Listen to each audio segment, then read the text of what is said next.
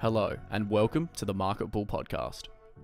Please note, topics and stocks discussed in this podcast are not financial or investment advice. Today on the show, I spoke with Deryck Graham, the CEO of Portal Asset Management, which is a hedge fund that allows investors to gain access to digital assets. He is also the co-host of the Beyond Bitcoin podcast. On the show, Deryck discussed in depth what blockchain is, how it is used, the current developments, and where it could be applied in business. Deryck looked at the potential barriers to the growing sector and what threat the blockchain presents to traditional institutions. I hope you enjoy listening. Hello and welcome to the Market Bull Podcast. I'm your host, Ben Kostrich, and joining me today on the show is Deryck Graham, the CEO of Portal Asset Management and also the host or co-host of Beyond Bitcoin. Welcome to the show, Deryck. Hey, thanks very much for being along, Ben. I'm delighted to be here. It's the whole world of cryptos and non-fungible tokens and just the whole decentralized community really is an area that I'm looking to explore more. And I can imagine for yourself, this probably wouldn't have been where you saw yourself going into as the years have gone on. So, I mean, talk about your history and where you came from and even how you got into the digital world of cryptocurrencies and that. Sure. Well, actually, I came from a fairly traditional background of technology companies. I have listed 4 different tech companies over the years onto the Australian Securities Exchange, and they've been involved with biotech, advanced composites, civil aviation, and engineering. And so technology has always been a fascination for me. But I've also got an absolute passion for cars, which is kind of like my life hack. And I run a thing called Classic Cars and Coffee. And Classic Cars and Coffee meets at the University of Western Australia on the first Sunday of every month. And it's been going now for 6 years. And on a sunny day, we'll get 800 cars and 4,000 to 5,000 people turn up to look at these classic cars. So we'll fill all of car park number 3, which is where the Reed Library is, all the way through past the tavern, all the way up to the business school car park number 9, and we'll fill them all with cars. And I looked at that and I thought to myself, these classic cars are fabulous things. And you get to hear stories like there's a 911, mid-70s 911 Targa that has got Vote 1 Sonny Bono stuck on the side of it. Well, it was Sonny Bono's car. Sonny and Cher used to drive around LA in that car. And all of a sudden, of course, that car's worth more. So I looked at developing a way of transferring provenance, history, authenticity of an asset. And in 2017, early 2017, someone said, you should stamp that on a blockchain. And I said, what's a blockchain? Agreed. That's a good segue because that's the crux of everyone's confusion with the sector. What is a blockchain? Well, blockchain is an immutable accounting system that doesn't require a third party to validate it. It's run by a set of algorithms. And I might use some really simple analogy to describe how it works, because I met the inventor of a blockchain, and that wasn't Satoshi Nakamoto. He was the inventor of Bitcoin. This is an absolutely charming man, and he's a mathematician out of upstate New York City. And I met Scott and started to communicate with him and flew him out to Australia and let him lecture and talk with different groups. And he said that he was working for Bell Telephony at the time in the early 90s. And they were running a tax system that basically said they just kept on employing research guys because it made them money to employ them. And so he had nothing to do. And he said, I've got this problem, and that is I don't know whether this JPEG is the original JPEG or this JPEG is the original JPEG. 1993, no internet, remember? We're just taking JPEG photographs. And so he went away with another fellow called Stuart Harbour, and Scott Stornetta and Stuart Harbour spent 3 months trying to prove that you could work out a way of doing it. They couldn't. Then they spent 3 months trying to prove that you couldn't do it. And then one day, he was standing in a queue at a Wendy's cafe. And if you've been to the US, there's lots of them. Yeah. And he was in a queue and he went, I got it. And he worked out that in front of him, there was a person and another person and another person and a cashier. And everybody in the restaurant saw them. What he did is he transposed that. He turned around and said, the cashier is the Genesis token. The next person is the next block of data. Then the next person's the next block of data. And all these people in this restaurant are computers, and they're validating every block of data. And by doing that, every block of data is filled with data, and every piece of data has a 64-digit hashtag on it. You change one pixel in one photograph, in one block of data, 300 blocks further on, and it doesn't work. Interesting. And so therefore, blockchain became a way of decentralizing the authenticity and the provenance of each transaction, which gets laid down into a block, and after a certain number of blocks get linked by a chain to the next block, and each block has a hashtag on it, and every bit of data inside has a hash on it. Sorry, not hashtag, hash on it.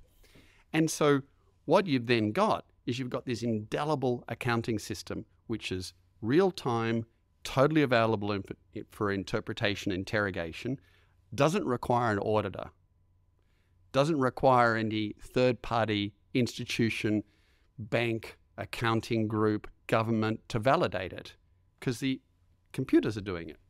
So in the case of Bitcoin, which nearly 20 years later was developed by Satoshi Nakamoto, who cited Scott Stornetta and Stuart Harbour the whole way through his white paper, he put a currency on top of it.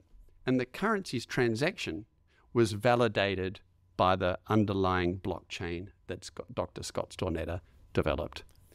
Because that's the whole, you almost say Bitcoin is what transcended and made, blockchain mainstream. It's what really gave everyone attraction to the commodity, or even, I don't even know really how to phrase it, but the asset of what it is. But it all comes down to, authenticating and proving ownership and as you said, validating proof of work. I know there's a whole different ways of validating if it's authentic or not. But I mean, from that point of view and knowing what the blockchain is to then going into your role now as the CEO of the company that you're running, Portable Asset Management. I mean, what company is that, and how do you utilize blockchain within that?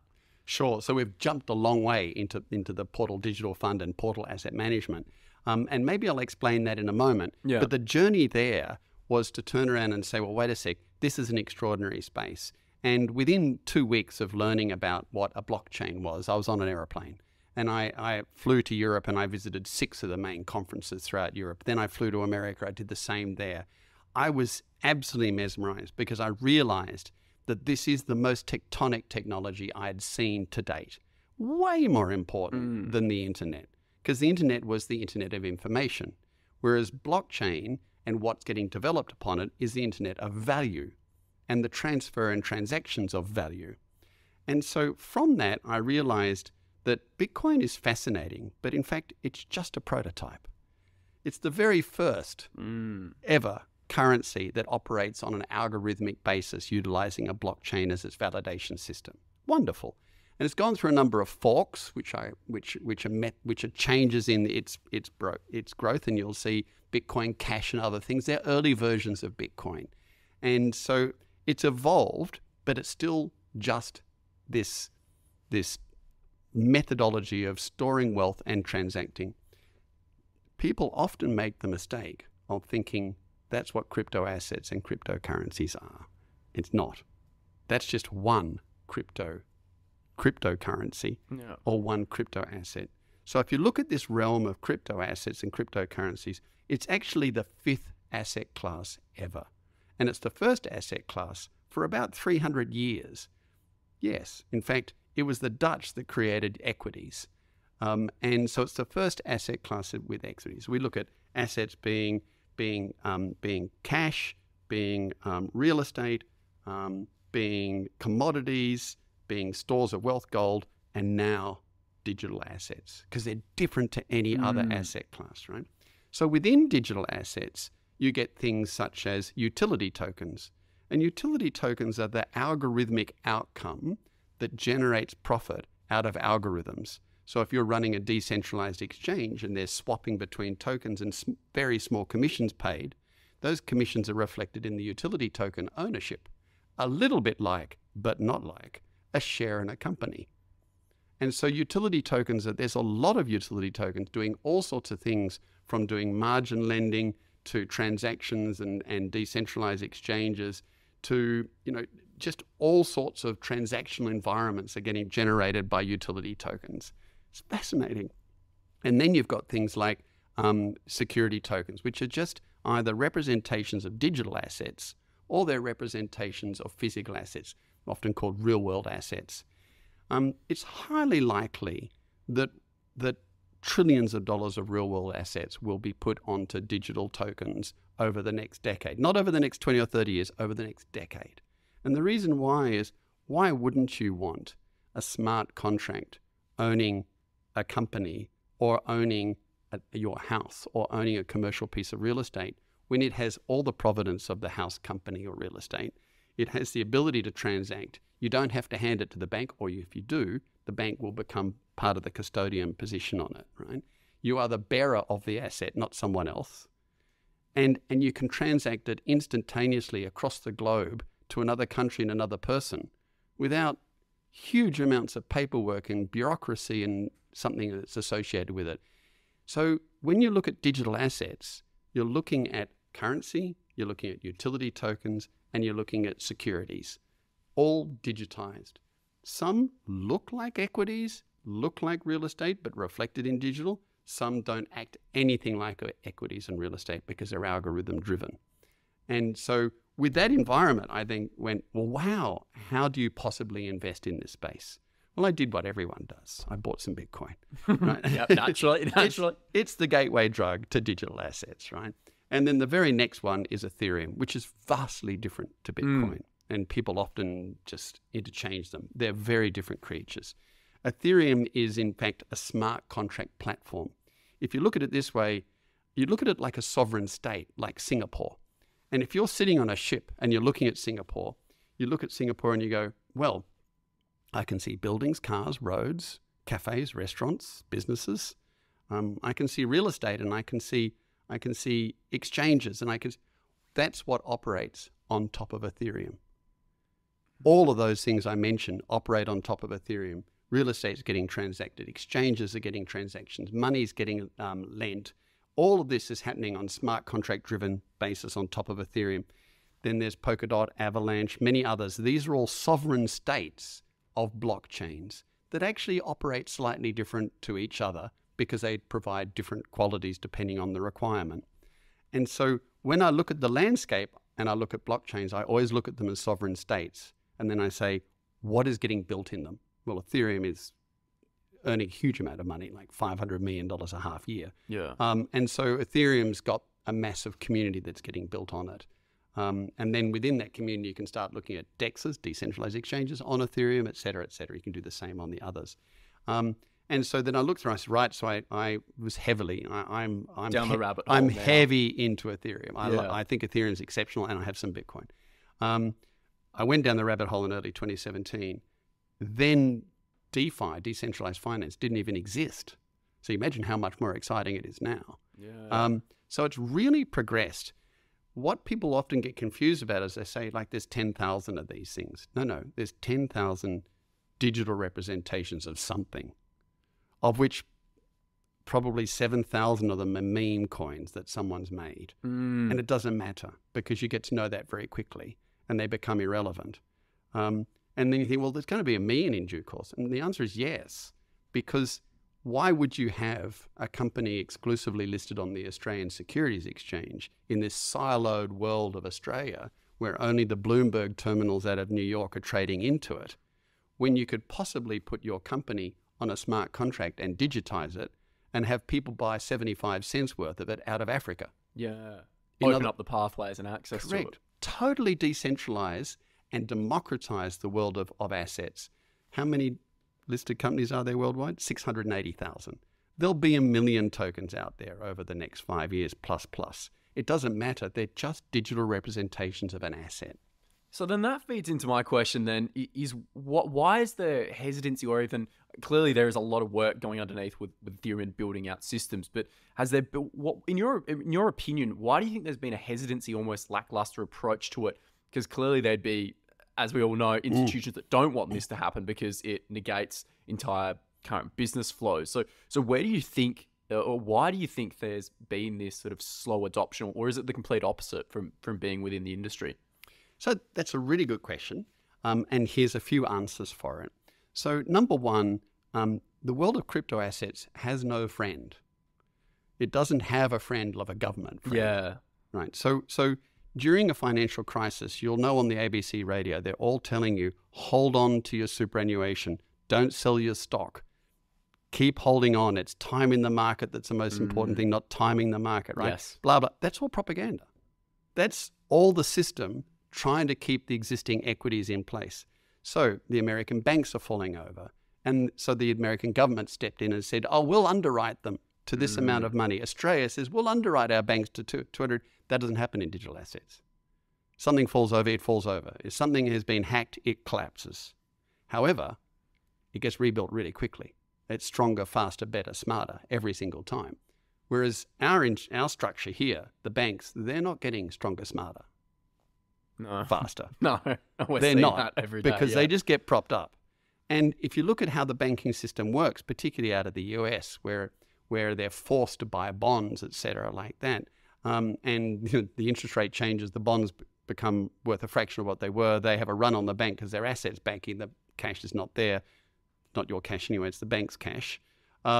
Then all of a sudden it collapses. Well, every 15 damn years it collapses. It's been doing it for a long cycle. time. Yeah. And yet it has a lot of friends that support it, if I can use that term, friends. Crypto that's doesn't correct. have friends, right? So number one is it doesn't have friends and government support.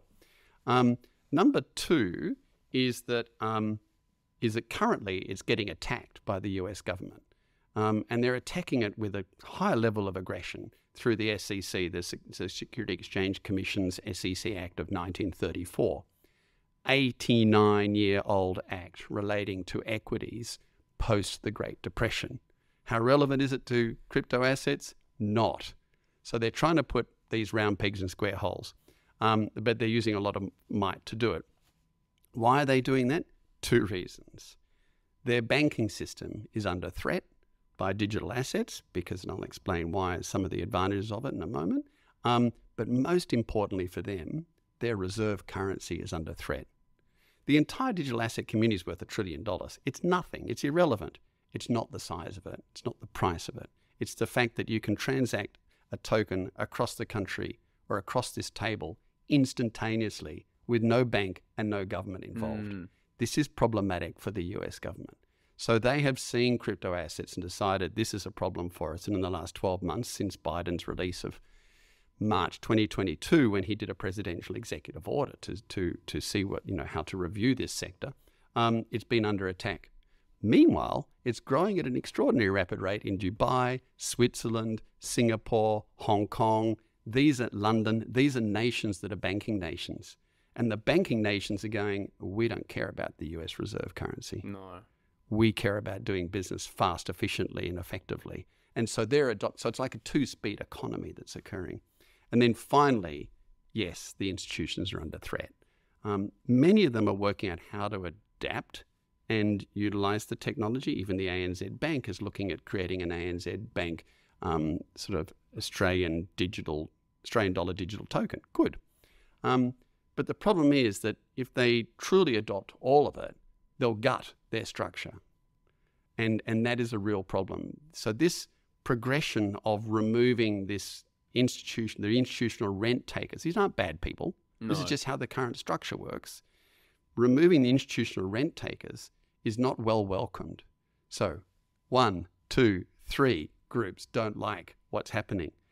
However, it's so incredibly fast, so efficient, so effective that it is naturally growing. And that's what we're seeing occur along the way. It is the whole concept and how this is being rolled out. You can see all the applications, but I mean, being in your shoes, where are you seeing the primary use cases for blockchain being rolled out? And you mentioned a few countries before, and I know that there are countries out there that have already almost adopted the use of currencies to exchange goods and services. But I mean, where else can you see this technology being rolled out and utilized within not just Australia, but around different countries and around the world? Absolutely. So Ben, you and I are sitting on the 45th floor at CPS Capital's boardroom here with a fantastic view. And they're operating in a well-known exchange, the Australian Securities Exchange, and they're using Westpac or NAB, etc., all good infrastructures. Everything works here. Not the same in Africa, not the same in Vietnam, not the same in India, not the same in so many countries around the world. Doesn't work anywhere near like it works here. Even really not the same in America in many cases. So we've got to move ourselves out of this spot. The number one user of cryptocurrency in the world is Vietnam, followed very closely by India. Possibly now India's number one. The fourth biggest user of cryptocurrency, and we're not talking about investors or traders, but users of it, is Ukraine. Of course they're using it because their banking system's in trouble. They're moving money overseas and across borders. Of course, the seventh biggest unit is Russia. They're doing the same thing for different reasons, right? The eighth biggest user in the world is China, where it's banned. Interesting. Because they can't ban it. It's decentralized. Yeah. You can't stop it, right? America's the fifth biggest user. Australia doesn't rank in the top 20. And so where it's getting used is where it needs to be used, where banking infrastructure isn't well placed, where people want to actually do business internationally off their phone and be able to receive money instantaneously or do a digital transaction or transact a digital piece of asset, something that they can do on their phone. And also demographically, Vietnam's young. So is India. So they're embracing it. They're on it already. And so that's what we're seeing happen. And what we'll see is those economies will move forward at a fairly rapid rate because they're adopting this democratized way of being able to get digital assets transacted around the world. So Australia will be a late follower to in this. a lot of we're pretty good at doing that, sort of following the trend, seeing if it's working, if it's being utilized, and then we're always typically a few years down the track. Which, I mean, going back to Portal Asset Management and just the company, I mean, where did you even come up with the idea or even see the opportunity to dive into that and starting that company? Well, as I described, there's a lot of digital assets out there. And I hold a cross-section of about 20 digital assets. I've researched them a great deal. I like them. I'm a hodler, a holder of these digital assets, right? This is a complicated process, and they're very volatile. And I looked at this and said, there's got to be a better way for a family office or a small institution investing in this space. How do you reduce volatility out of the space? That's the key, the volatility. Volatility. Yeah. And we realize that volatility is not loss. People often look at volatility and panic. No, volatility is opportunity. Exiting is permanent loss. So you need to be able to be in a market for a period of time knowing it's volatile. But also we need to monitor the volatility. So we started the Portal Digital Fund, which is a Cayman Island based hedge fund where 85% of all hedge funds are based in the Cayman Islands, managed out of Singapore, and our company is based in Singapore too. I live in Australia. Our CIO lives in Zurich. Our CTO, Chief Technology Officer, lives in Austin, Texas. Our data scientist lives in New York City. Our researcher lives in Sydney, and we're managed out of Singapore. And we have an advisor in Vancouver. And so our investors, the last 4 investors came from Switzerland. We have some investors in Australia, a few in Perth, family and friends. And then we have plenty out of Singapore, some in London, and we're just starting to open a feeder fund into America to start investment in America. Truly, truly global. And decentralized, so to speak, right? But we needed to offer these guys something that they feel they could put in a portfolio rather than just think it's a gambling shot and let's have some fun. So what we did is we developed a fund of hedge funds. And about a third, we have about 10 funds that we've invested in. We have 10 funds we've invested. We'll take it to 12 probably. About a third of those funds have a long but hedged position in a thesis that has invested into the asset class. So let's say they'll have a good spread of decentralized finance tokens and exchanges. Then they'll have another one will have a good spread of layer 1 protocols. It's another word for blockchains, right? And then another one will be investing in Web 3.0, relatively slightly uncorrelated, but long in the space. So about a third of us is long in the space. About a third is in high-frequency trading and arbitrage. These guys are trading in nanoseconds or seconds and minutes, a whole variety of time sequence trading. And they'll earn pretty consistently 1 to 3% a month. And so they're pretty much consistent, but they won't shoot the lights out, although many people will think 25% per annum is shooting the lights out, right? They won't shoot the lights out, but they're pretty good. and about a third are in sentiment and momentum.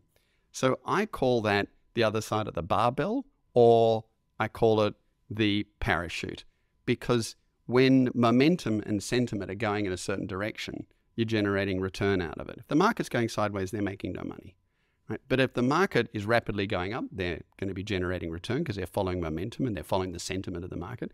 If the market is rapidly going down, they're doing that too. That's when the parachute comes out. They're earning that 5-7% for the month. And whereas the other guys might be dropping 15% for the month. So by the time you balance all this out, since inception, we've earned an average of 33% per annum over that period of time. Very so 3 years, solid return on a volatility of about 25%.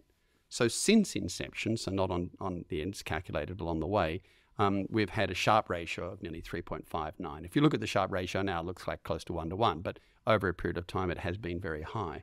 So these are just indicators showing we're managing volatility, we're getting solid returns. Yes, we get about half of the downside, and we get about 2/3 to 3/4 of the upside. But when you've got a market that goes up, down, up, all down, different directions. So we've outperformed the top 30 tokens over the last 3 years, the index, and we've outperformed until January. We outperformed Bitcoin for the last 3 years. Far out. We don't intend to, we just have because of the strategy. So an investor can turn around and say, look, this is a volatility of 25%. I've got a professional investor. I've got a volatility sector in my portfolio, modern portfolio theory, that I'm prepared to put 5% of my portfolio in something that does 25-30% vol. Yeah. And then we just become an item to go into the portfolio. They get shares in the hedge fund. They don't own any tokens. They don't get exposure to the wallet. They don't have to worry about learning about the tech. They just look towards saying, over a 3 to 5 year period, I should expect 25 to 30% per annum. That's what we built as the first fund. And then we built an index fund, which is pretty simple, top 25 tokens, less stable coins, reweighted monthly, simple index funds called Horizon. And then we built Radiance Fund, and Radiance is actually sleeves up.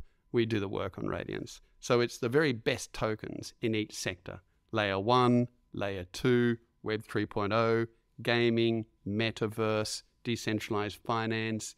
Each one of these sections are interchangeable and interconnected, but they're separate sections. So we look at the best of the tokens in each, and we buy 2 or 3 in each sector. And then about 30% of the funds are relatively early stage. Mike, they may be 90 days old, 120 days old on the exchange.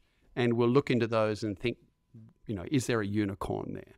And so ultimately our goal there is to outperform the market on a fraction of its volatility and give people direct exposure into it.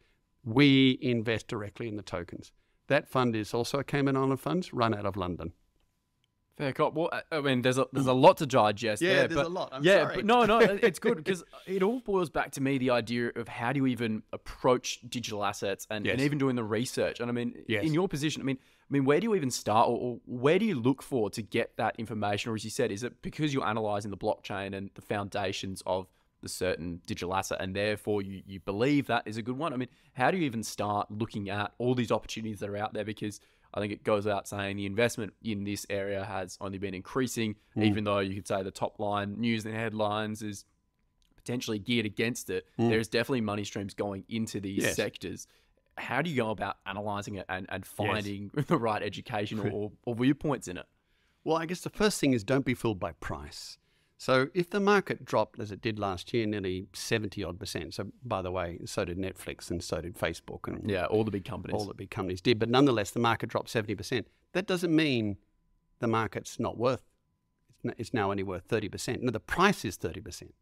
What's happening in the market is still booming ahead. There's still development occurring and there's still expansion all around the place. There's still countries and companies adopting the technology, et cetera, et cetera. Just because the price changes doesn't mean the tech isn't getting developed. And that's the first thing to understand. The second thing is don't be overwhelmed. It feels a little bit like drinking from a fire hose to begin with. You're thinking, yeah, geez, it's a bit. And then you go, oh, no, that's just too hard. Just start with reading what Bitcoin does and how blockchain works. Everything isn't Bitcoin, but it's a start, right? And then you'll start going, well, wait a sec, this is algorithmic. There's no bank, there's no government involved with this. In fact, no one can really stop this. This is really extraordinary. There's 110 million investors in Bitcoin.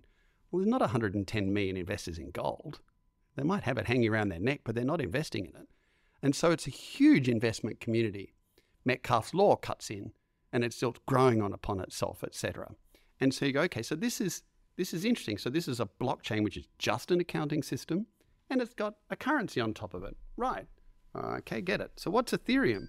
So Ethereum is this kind of world of layer one, in other words, the transaction layer, which all these applications called digital apps, dApps, are getting operated from. So what's a digital app? Well, a digital app is an app that we would otherwise probably normally use, or we might used to be using, but it operates in a world which is run by an accounting system and is run by algorithms and a smart contract. What's a smart contract? Well, a smart contract is a set of conditions like a normal contract that if this, then that, trigger. Oh, wait a sec. So that means that if there's an accounting system that's operating a smart contract, then if you had a GPS tracker connected to a container that was getting transported from Johannesburg to Perth, after a certain longitude and latitude, it could go click and the smart contract could be advised and payment can be made. Yes. And all of a sudden you start going, wait a sec, if this, then that. And I did a margin loan on some stocks some time ago. Everything went faultlessly well. I knew the company well. It took a month, 4 sets of wet signatures, went to New York City, the lot. I can do a margin loan on Bitcoin in 60 seconds, and then I can undo it in 60 seconds. Why would you ever have margin lenders like banks sitting in between when you can do... Taking the time and taking the resources and delaying Wake up tomorrow morning, change your mind about the margin loan. So the power of decentralized, algorithm-driven DeFi, decentralized finance, is so immensely stronger than something that a centralized organization can do. Microtransactions, a bank won't be there. In the future, when you'll see Web 3.0, which is just the next generation of web, it's a great term that everyone uses. Yeah. It's just the next generation of web, which tends to enable people to generate income out of something. So as an example of Web 3.0, we look at our phones, and I've got 64 gigs of data. There'll be half a terabyte fairly soon. I don't use all of that. I can easily say I don't need 50% of that. I can use a token like Filecoin. Filecoin will carve off 50% of that, and that will give it to a third party that wants to store data. It's encoded in my phone and machine coding. I could never see what it is. It's irrelevant, right? And there'll be a duplication of it in another 20 or 30 phones or whatever it happens to be all around the world. But all of a sudden, edge computing all around the world, your laptop, this phone, everything around the world that's not getting used can start getting used for data instead of AWS. So right? The cloud instead of all those big Correct. manufacturers, or not manufacturers, hosters. And my phone isn't charging you air conditioning and electric fees, which is what is happening at the hosters. So how do I get paid? I get paid in Filecoin tokens. A lot, maybe not, doesn't matter. Who cares? But I'm not using it anyway. Exactly, I'm not using it. So in a Web3 environment, it's giving you these little microtransactions of Filecoins, right? And that's getting done on a blockchain. And if I want to get that done, there's no way a bank's going to be paying me Filecoin because they're all microtransactions. It'll all be done using a smart contract algorithm that's paying me. Web 3.0. The bank won't be there. They won't be doing any of that. And that enables people to empower them for all sorts of worlds where their equipment, their know-how, their abilities will be charged, and they will generate the income without a middleman, such as YouTube, generating, taking 30% of the action. Far out. Well, it's that whole idea of returning ownership and profitability back to the individual instead of, as you said, third parties, intermediaries. And I mean, a point that I really want to touch on quickly is the idea of volatility, because Yes. I mean, for some reason, it's just assumed or even shown that the digital assets are more volatile, and that's almost an argument to dictate that. Is that all related to, as you said before, that the backing, like with traditional banks, you've got the governments that will bail you out, and as we were saying before, is that all feeding into why some of these assets are so volatile? And then, I mean, going from a person and actually immersing yourself in that, what sort of assumptions or guidance can you get for or do you just have to take the bullet and be like, there is going to be volatility, I just need to handle that? So if you're prepared to hodl, as the saying goes, which actually stands for hold on for dear life, and if you're prepared to hodl, then you might buy Bitcoin, and if you bought it 5 years ago, then you would have paid $1,000 for it, and now it's only worth 27,000. It's not bad in 5 years. Not bad. It was worth 69,000. So if you want to focus on that, it's worth far less than it was worth, right? But it's worth 27,000. Not 1,000. And so you basically have to ride out the volatility over a period of time. That's a base philosophy. Or you invest in the Portal Digital Fund, which manages volatility, utilizing its various hedge methodologies. So that's a couple of ways of managing the volatility. Why is it volatile? There's a couple of reasons it's volatile. One is that it's a truly 24/7 global market. Virtually nothing is. And that which is a 24/7 global market, maybe like doing foreign exchange, is operated off Bloomberg terminals, not guys' phones. This space is operating 24/7 off guys' phones. If there's a panic and it starts dropping in value, two things happen. The algorithms start cutting in and selling. So it goes sell, sell, sell, sell, sell. And it just keeps selling down because the algorithms are cutting in on the shorts, right? Or on the stop losses. Number one. Number two, there's no government that says, the market's a bit overheated. Let's just stop this, right? And number three is the market doesn't close at 4 o'clock in the afternoon. Everyone goes home for a beer and has a bit of chat about it, cools down. It never closes. It continues. So therefore, everything is exaggerated in this very young asset class. And volatility is one of those exaggerated things.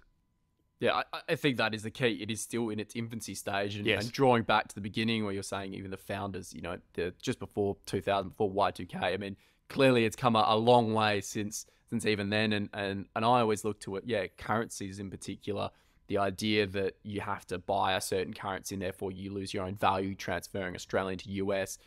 This completely eliminates all of that. It's a centralized coin that you can use anywhere, and it's determined by the people. Suddenly eliminates a lot of control from people all across the world, and you can really see that there's a hesitancy from governments, and there's a whole probably other subject about governments now trying to create their own digital coin, a digital currency. Yeah, which is in a way, I think it's going to be quite terrifying. We'll see how it all unfolds.